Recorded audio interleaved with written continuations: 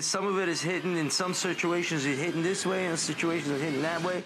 To hit is to hit. We're gonna be reviewing Rolling Loud jewelry. Rolling Loud had a lot of performances, and we're gonna rate the jewelry the performers were wearing. Lil Wayne, Trippie Redd, Chief Keef, Kodak Black, Ice Spice, Central C, Polo G, and Nardo Wick were all iced out, and we're gonna rate them from the bottom to the top.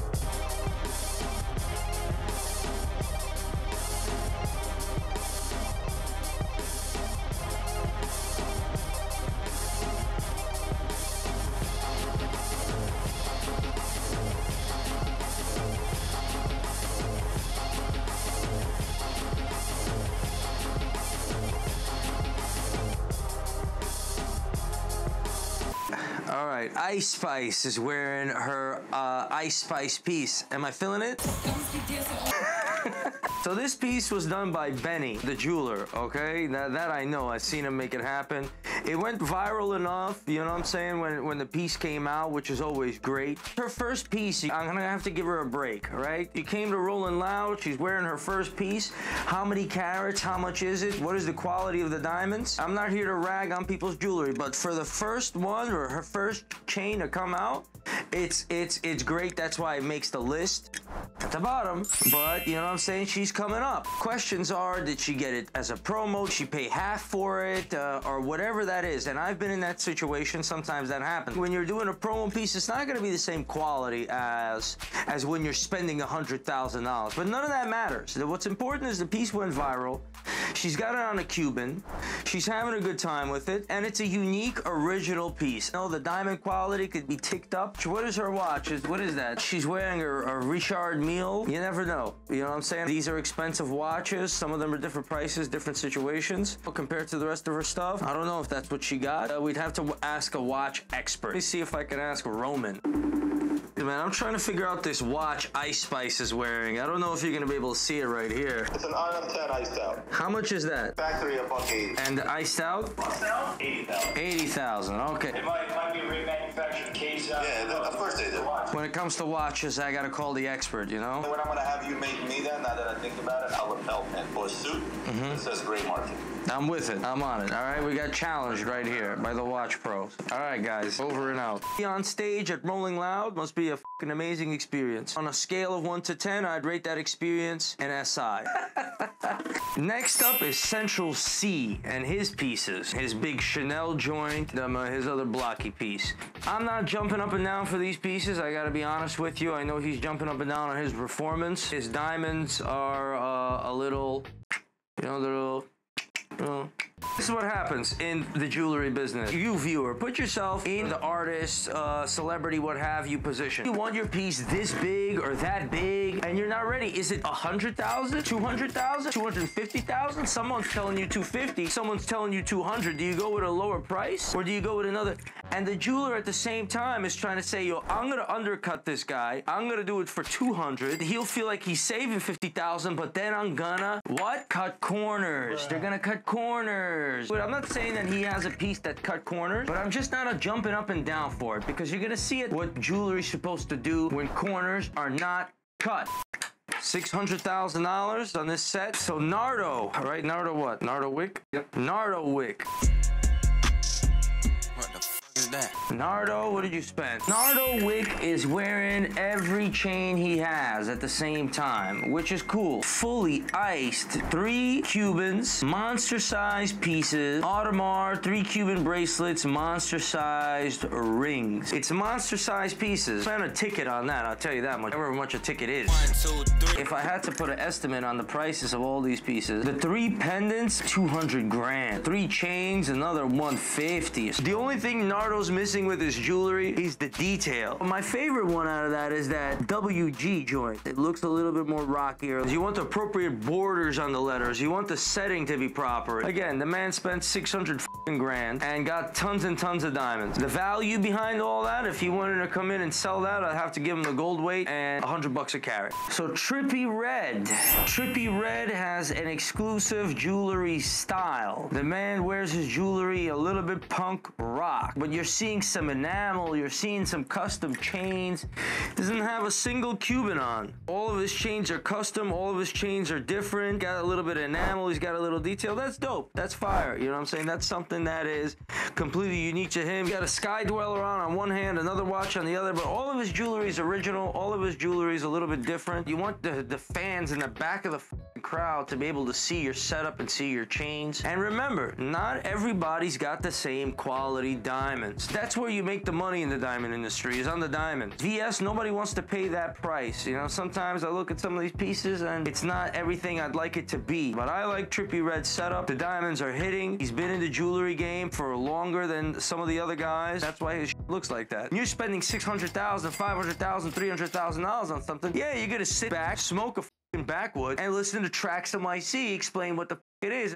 Polo G is doing it fucking different, but the same. He's got a monster picture pendant. 3 Cubans, right? When you get your Cubans, it's important how you get your Cubans done. I'm gonna mention Fat Boy here. Fat Boy SSC. His jewelry is from one jeweler, then another jeweler is doing another one, then this one's doing that one. The diamonds are 5-pointers here, 3-pointers there, but get there, SI2, SI1, this is it. That's not the way you want. You want your Cubans to be matching. You want it to look like a set. You don't want to sit here wearing Adidas zip-up Nike shorts, Feli sneakers, bro. You know what I'm saying? That's not what you want. That's not what Polo G's doing. He's got 3 monster Cubans. They look like a fucking set. The diamonds look on par. The picture pendant is massive with a massive fucking rim. That's what's up. Spending crazy tickets. I'd say it's a notch above. You could tell when the jeweler doesn't want to lose the client. How much you spend on that dinner pendant, on that dinner plate? 300,000? I don't really know. Could have been done a little bit better though, because I can't see what the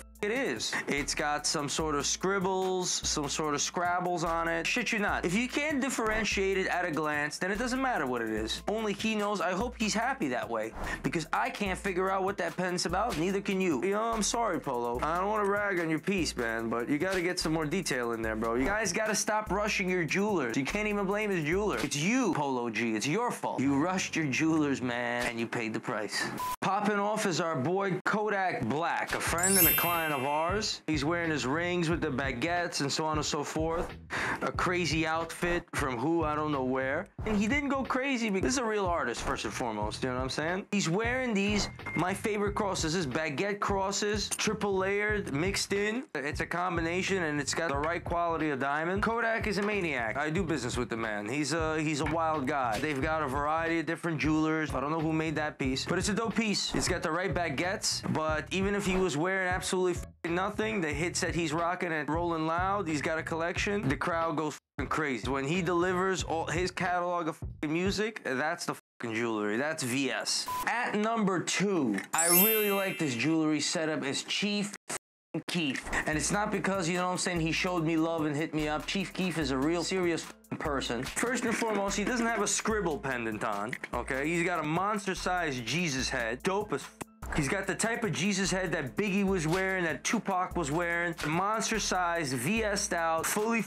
iced. That's the iconic shit that you want. It's something that I would love to own, something I would love to hold as a person in the jewelry business for 18, 19 years, who's been watching Jesus pieces from Canal Street all the way to the Diamond District, who's seen them all and done them all. That's the one I want to peep, and that shit is fly monster bail. The chain that he's got it on is some geared mechanical type chain, but whatever, that is what it is. I'm not jumping up and down for that chain. Cubans are monster size, tight, and then you got this graffiti joint, bubbled out, fully iced, and he's got a fully iced Patek Philippe, monster amounts of bracelets. I should have wore my shit. Watching Chief Keef, I feel like I should need to put my shit on, you know what I'm saying? And he's got some Jesus head colored behind there, but I'm glad it's behind. And you know, when he's on stage and the neck is hitting like fucking crazy, if you put his shit and Trippie Red shit side by side, you know it's gonna be his. For me, this is the style I like. This is Chicago, New York. That fruity Jesus head that he's got back there,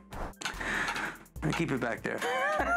But I like your style, Chief Keef. You're the fucking man 100% with the Glow Boys, as it turns out. Now remember, all rappers, artists, jewelry enthusiasts, that piece right there, now that I could certify VS. That's why I put him at number 1. Now you could see how Wayne's joint is on a different level, okay? Again, no disrespect, but can you compare their pieces on stage? Go watch it yourself if you want, to what the Lil Wayne's monster fucking piece is doing. How do you know it's VS?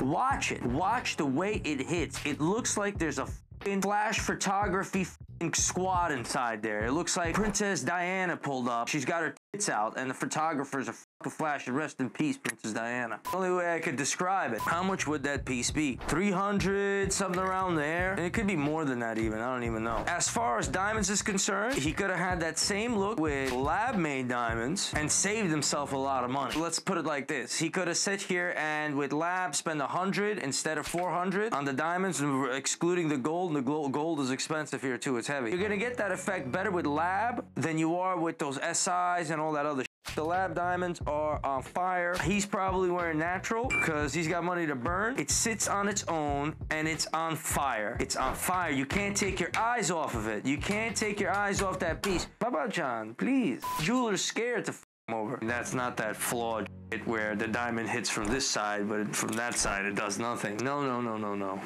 That's not happening here. That's young money getting old. The jewelry game is a complicated game. You've got ego, you've got diamonds, you've got clarity, you've got budgets, you've got competition, you've got experience. All of that is in play. Every jeweler, every rapper, every customer plays that differently. The key word is trust. Second key word is profit. All these things are at play, but you know, we rated it. Let us know if I was wrong or right in the comments. Put your list in, let's see. I'll keep an eye out and for the next one.